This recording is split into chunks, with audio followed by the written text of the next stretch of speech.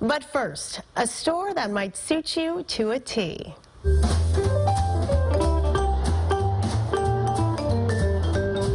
Regular riders of the T will love this new space-age version of a Charlie card. It's a wearable ticket to ride in the form of a ring.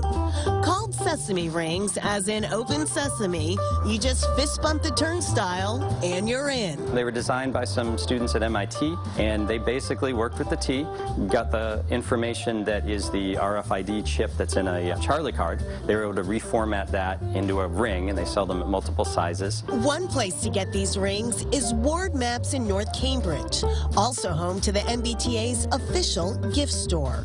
Here you can find hundreds of MBTA souvenirs, some of them made by the two brothers who run the program, Steven and Brian Beaucher. They stock an incredible array of tea tchotchkes, from cups to T-shirts, station signs to coffee coasters. What kind of reaction do you get from people when they come in here? The more typical reaction is, "This is cool." A lot of it's customizable, so that gets people even more excited because we'll make something special for you. We'll make you a mug or a coaster with your station. In their Somerville warehouse, open to the public on Fridays, you can even purchase real tea signs scavenged from stations while closed for makeovers. Why do you think Boston's tea has such a cult following? I mean, history's a big part of it. And it's the first subway in America. 1897 is when that opens up. The public transit history goes way back beyond that, and we're still writing that history today. And Bostonians, it's a big, small town. We love our stuff. Customers run the gamut, from train buffs to ex-Bostonians living in other cities, to visiting tourists from around the globe.